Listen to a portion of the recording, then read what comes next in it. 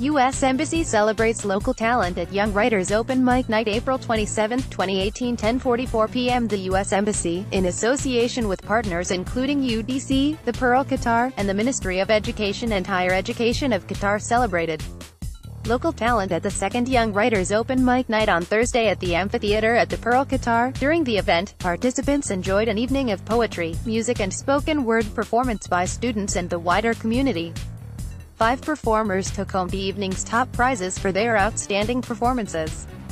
Headlining the event were 5 of Qatar's most influential youth, representing the entrepreneurial sector: Mariam Al-Badr, Nasser Al-Naimi, Khalid Al-Jufari and Amal Shamari, who spoke to the theme of the night, transforming obstacles into opportunities.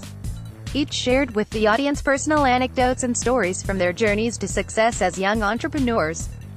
Open Mic Night has emerged as one of the Doha's most popular events as a result of U.S. Embassy Doha's Young Writers program, which has inspired a large number of young people in Qatar to read, write, and think critically about important topics in society while practicing their English language and critical thinking skills. For the past 4 years, students from 135 ministry schools have participated in the YWP and its annual writing competition.